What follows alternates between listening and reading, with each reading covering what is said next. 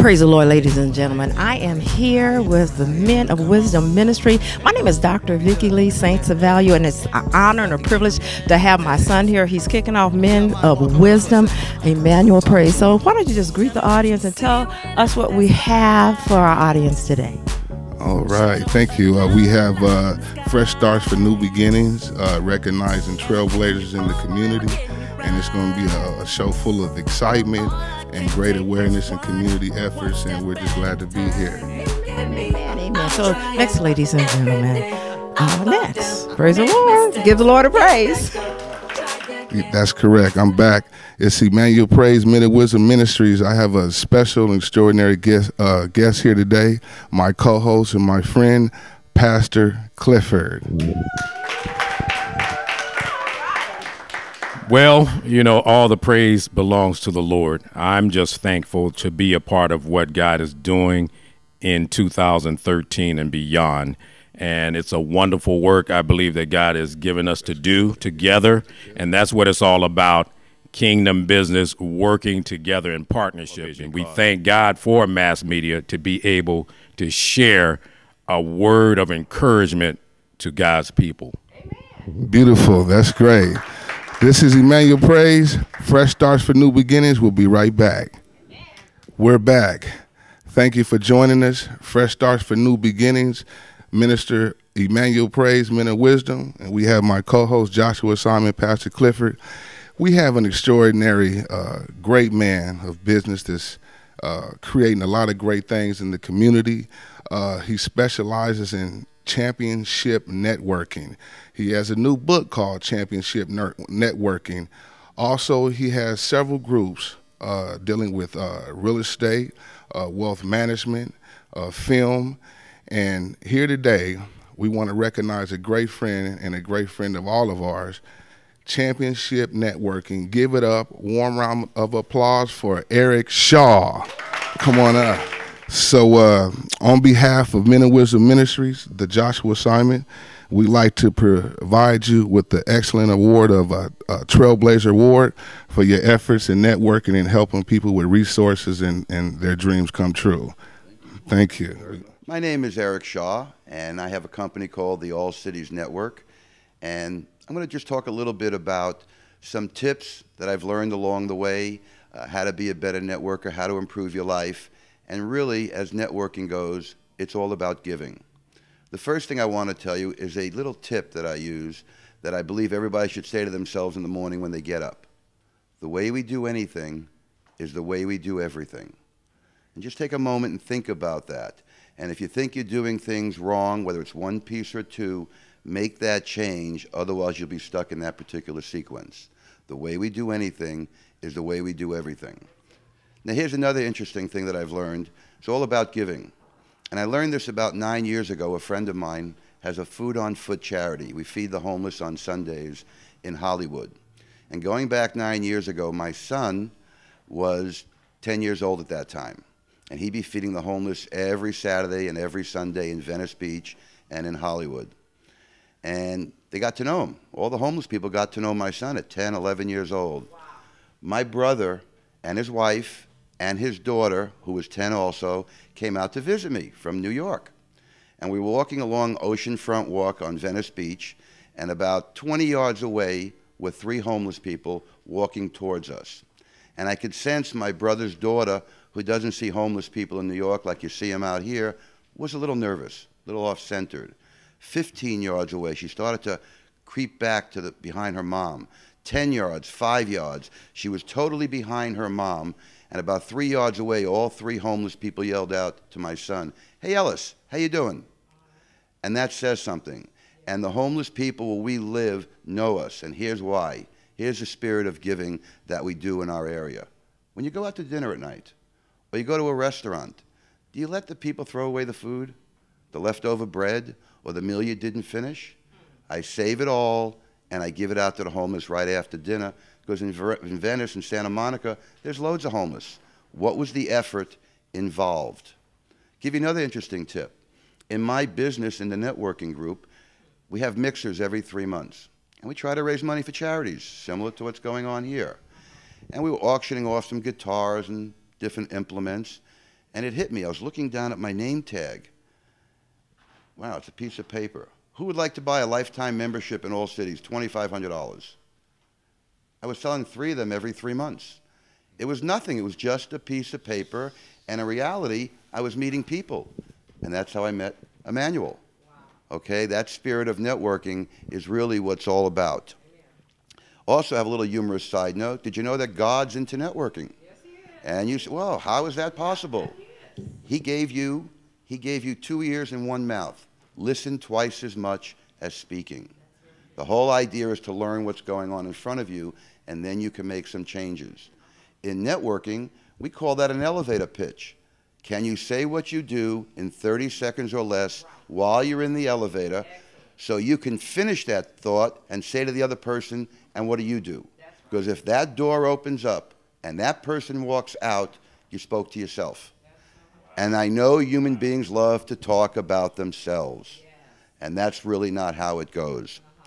Also, and it's interesting, I came in and I saw the clock. If you notice, the clock's 15 minutes slow.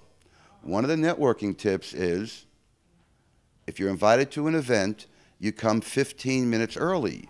Why? Vince Lombardi said, former Packer coach, if you're not 15 minutes early, you're late. That's right. If you go to Green Bay, Wisconsin, to Lambeau Field, every clock is 15 minutes ahead. Every single clock, no matter what it is. That's understanding what we're all about over here. How do you know if you're networking? This is very good. I know anybody here been a first-time person at this event?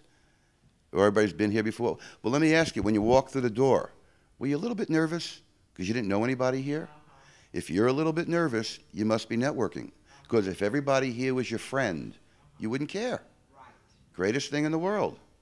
So don't feel bad if you feel that way.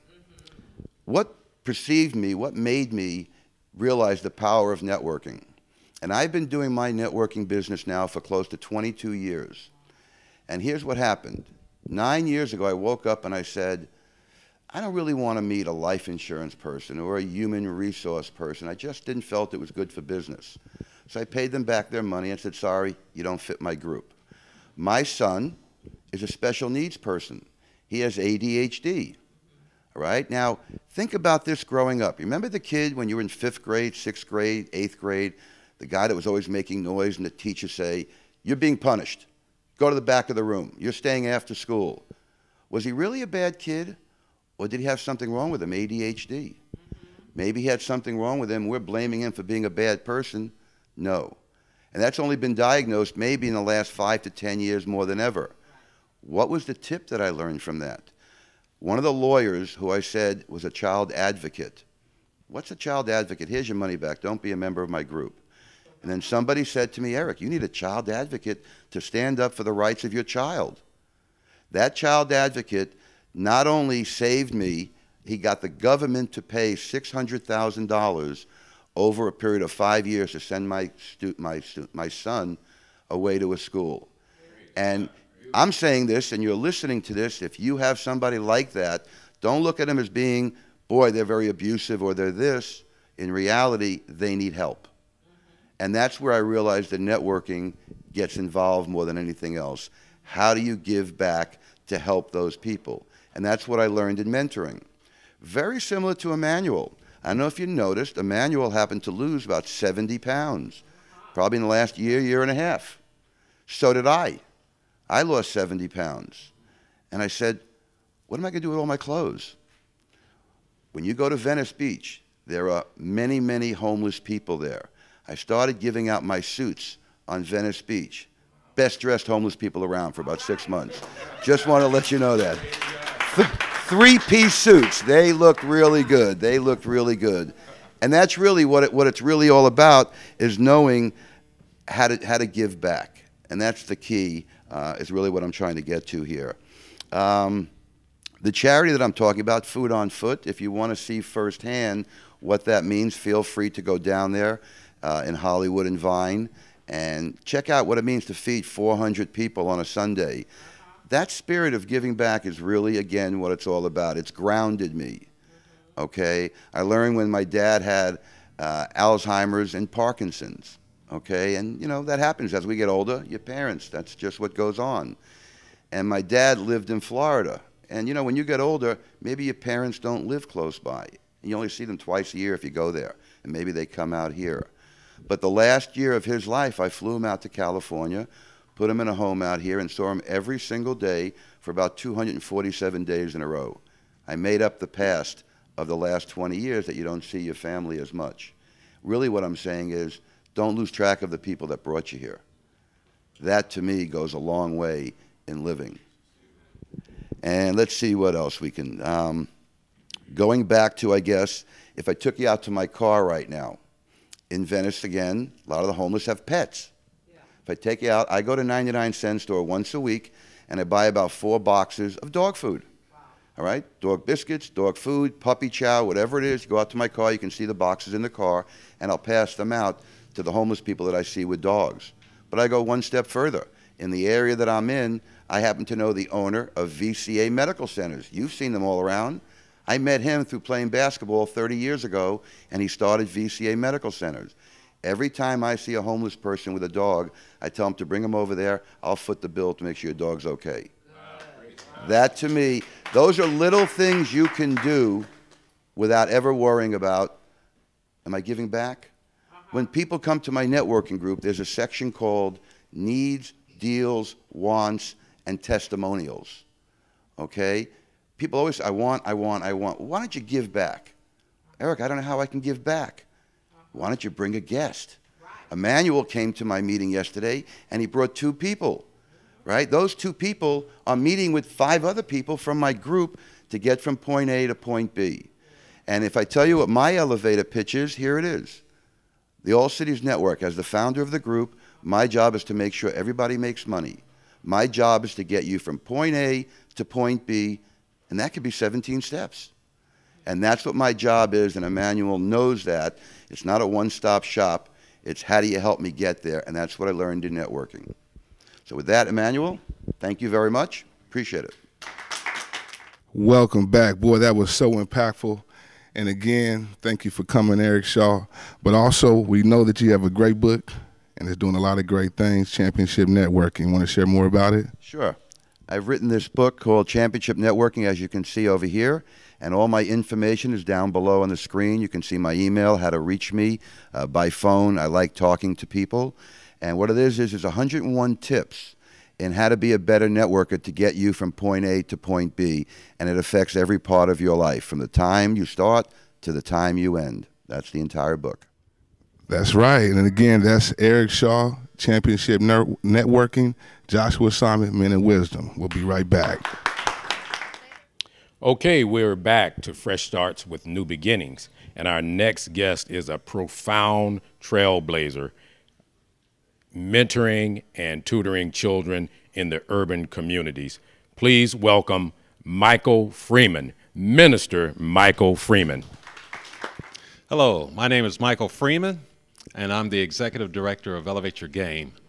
Elevate Your Game is an organization that is giving our urban teenagers real hope and a real future for their lives. Through our mentoring programs that we've established at 5 urban high schools, 2 middle schools, and 2 community sites, we are lifting urban teenagers to a higher level in their grades, attendance, and maturity to empower them to be leaders. It all started when I went to my 25-year high school reunion for Compton High, and the principal of Compton High was there at the time to give us an update on the school. But more importantly, he gave us an appeal for help. In so many words, he said, come back to Compton High School and help us. Right then and there, I felt God saying to me, this is your next assignment. Go check it out. So 2 weeks later, I was back in the principal's office of Compton High, and there in his office, Mr. Lau shared with me the need and his vision for starting a mentoring program on the campus of Compton High. Right then and there, I felt God confirming to me that this was the assignment he wanted me to take. And so I volunteered for the job. And from that day forward, we began working together to launch this mentoring program. Dejan grew up in the North Point Apartments in Long Beach. And he had a lot of so-called friends, some of whom tried to take him down the wrong path in life. He says, one day my friends asked me to go with them to steal bikes. And as we were leaving, my mentor asked me if I was coming to Elevate Your Game. So instead of going with my friends to steal bikes, I went to Elevate Your Game. And I'm so glad that I did. On another day, my friends tried to stop me from going to Elevate Your Game. One guy even started a fight with me. But this did not stop Dejan. He said to himself, no, this is my life. I'm going anyway. And I'm going in there to do something positive instead of hanging with them and doing nothing with my life. Those of you who are listening to this, I ask that you would consider how you might help us fulfill this vision of starting an urban youth mentoring movement through the church that spreads into every urban high school in America so that more urban teenagers like Dejan can receive this very, very valuable mentoring experience. We need connections with churches and faith-based organizations that will come partner with us, join with us, learn how to do what we're doing so that they can take it to the urban high schools of their choice. I'd like to close with this. 40 years ago, when I was in the 8th grade in Compton, I saw the Crip gang come into Compton, and then I saw gangs spread like wildfire all throughout Compton and throughout the LA area, and then throughout urban areas throughout the nation, destroying the lives of thousands, wreaking havoc in all of our urban communities. I am committed to starting a whole new youth movement that spreads throughout this nation, one that brings life and hope and healing and wholeness to our urban youth and to our urban communities. I pray that you will join with me in this effort. God bless you. Okay, we're back with Fresh Starts with New Beginnings. This next person that's coming up is truly a godly man. I mean, his experience and his testimony will touch lives all over the world. I'm not going to steal his thunder. I'm just going to let him share what God has done in his life. But Fresh Starts with New Beginnings, I think, epitomizes this man of God's life.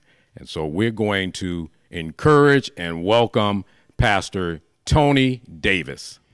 Hi, my name is Pastor Tony Davis. I have a story that I would like to share with you on today.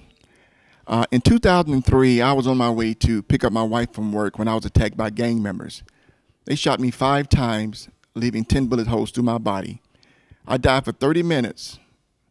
I had an out-of-body experience where my spirit left my shell, my body, and floated towards these clouds. These clouds opened, and I saw this huge, beautiful city, a place called heaven.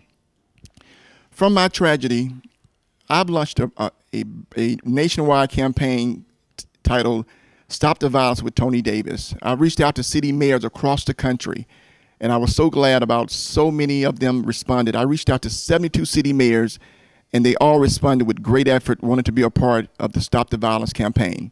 I was so glad that here in Los Angeles, I was able to get Mayor Villaraigosa aboard along with Councilman Bernard Parks, and I reached to other cities as well, Dayton, Ohio, to Atlanta, Georgia, to Tampa, Florida.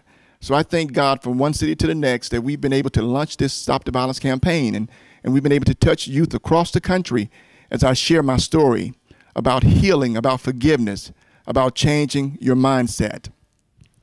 From my story also, I was able to pen a book. The title of my book is Heaven is Real. I've shared my story many times across the world on networks such as TBN, the 700 Club. A&E Bio did a special called I Survived Beyond and Back. Along my journey, I've also recorded 5 gospel albums, and I thank God for every album that I've done. It took a moment, it took time, it took effort, it took sacrifices, but they all got done. Now, in this day and time, I'm so glad about what God has done in my life now. We are recently 90% done with a movie titled The Miracle of Tony Davis. The movie is very powerful. It's showing insights of what happened to me. It's showing insights of the experience that I had and that I went through, what God brought me through, and I was able to stand. The doctors told me I wouldn't be able to talk anymore because they mistakenly cut a piece of my vocal cord. But I'm talking today, and I thank God for that miracle. The doctors told me they was going to amputate my left leg, but I still have my leg. All of that is called a miracle. So God is still doing miracles. No matter what you're going through, what it looks like, what it feels like, there's still a miracle for you. If you just believe, trust, keep walking, don't doubt. Know without any shadow of a doubt that you know what, somehow I'm going to get through my tragedy, my circumstance, my situation. I was able to turn my tragedy into triumph, and I thank God for what he's done in my life. Here, I would like to show you a clip of my movie. God bless you.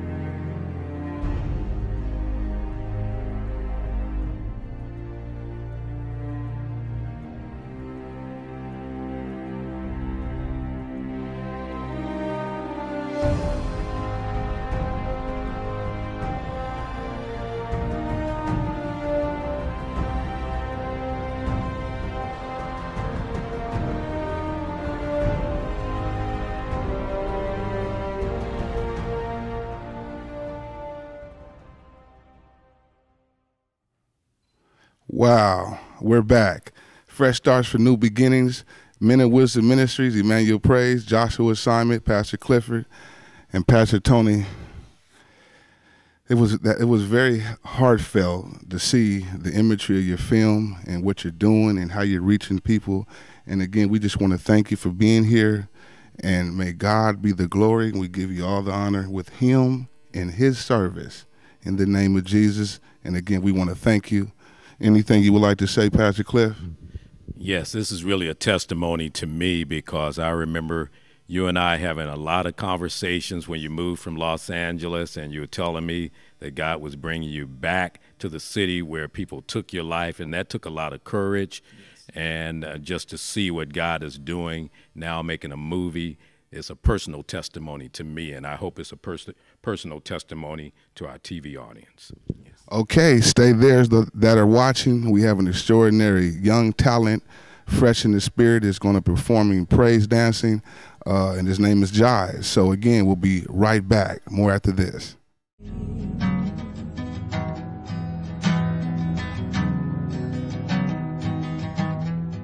Oh, hey.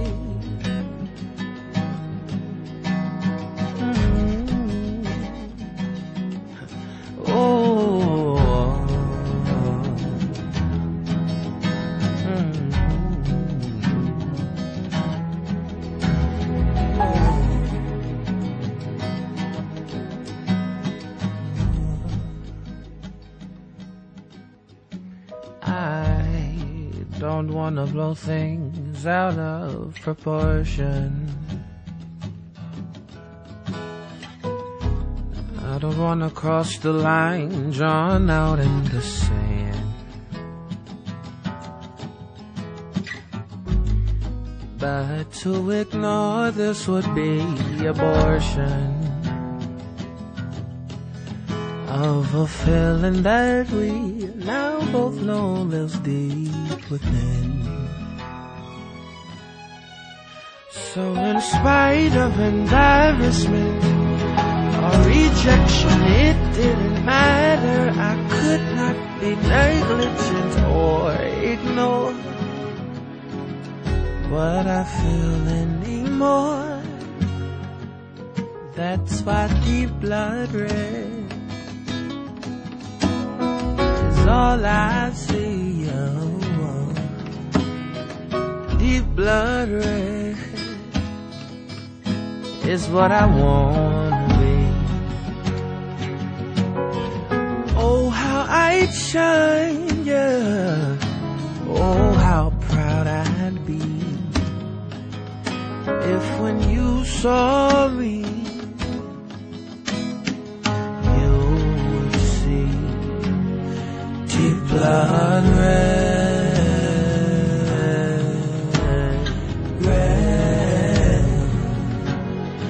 deep blood red.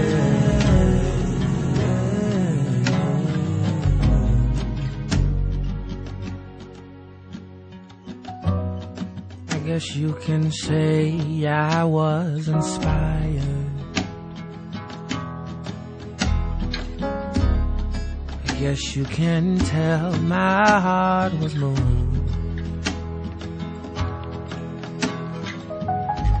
with a yearning paramount desire.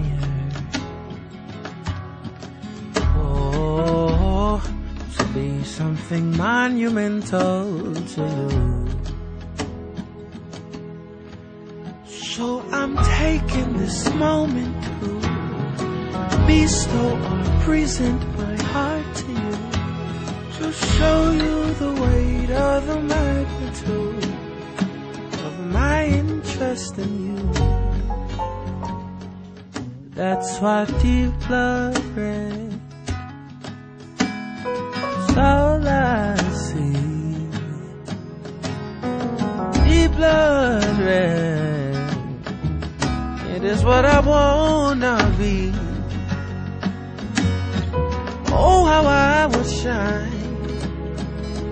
Oh, how proud I'd be if when you saw me, you would see deep blood red, deep blood red, deep blood red.